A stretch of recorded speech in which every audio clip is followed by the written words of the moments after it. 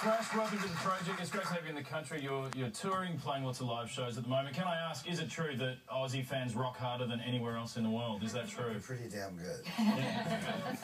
You've partied a lot in your life. I was reading today that you have a pacemaker. How does that work when you're up there on stage touring?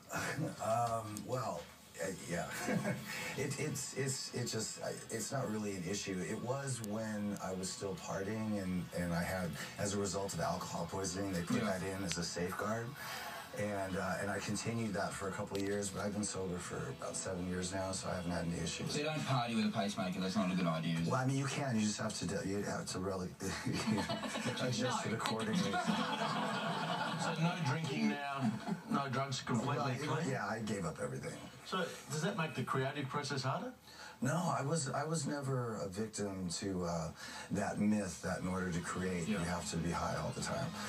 So fortunately for me, when I got clean, I actually became a lot more focused. And you know how you have one bad habit turns into another one. When you give one up, you go on to something else. Fortunately, it just turned into more music for me, so I was lucky.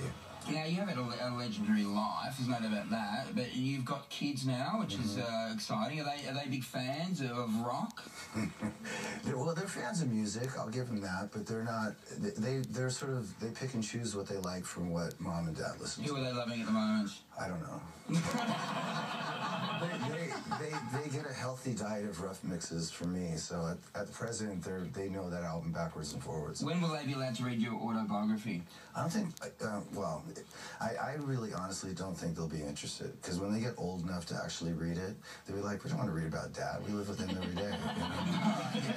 You know? I hear, all right. You've worked with some amazing people, including Michael Jackson, who's also a good friend. How is it working with him? What kind of guy was he? Michael's awesome. I mean, simply put, he's just an amazing talent.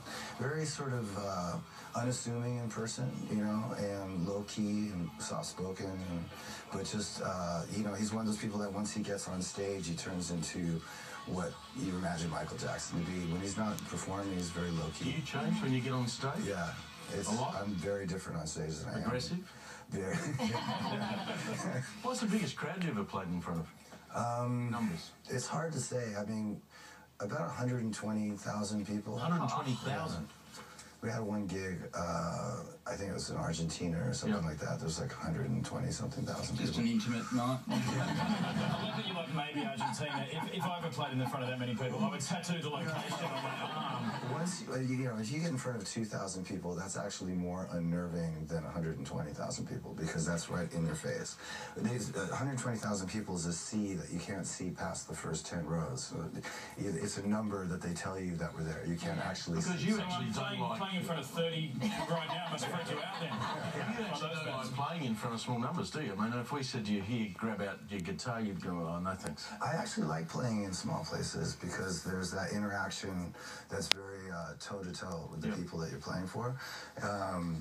So I like doing the variety, you know, playing for really small audiences and really big ones and mixing it up. And you also love snakes, don't you? You love snakes. We've got some footage which you played the other night. We're going to play again of you with Bob Irwin, who you love Steve, you love Bob now. You were hanging out with Bob. He had that big snake around your neck. But also, I know you're friends with Bob, but he was asked how much of a fan he was. His answer was pretty interesting. Watch this. Bob, are you a Guns N' Roses fan? Now I am. Oh, I think, you know, I think all of it. Yeah, you know, I was standing there next to him going, that's a good safe answer. Now, I've seen a lot of interviews with you. A lot of people ask you about Axl Rose. They ask you about Guns N' Roses. I wanted to ask you something different. I'm getting married in February. Any chance you'd play my wedding? I mean, I'm going to be on tour.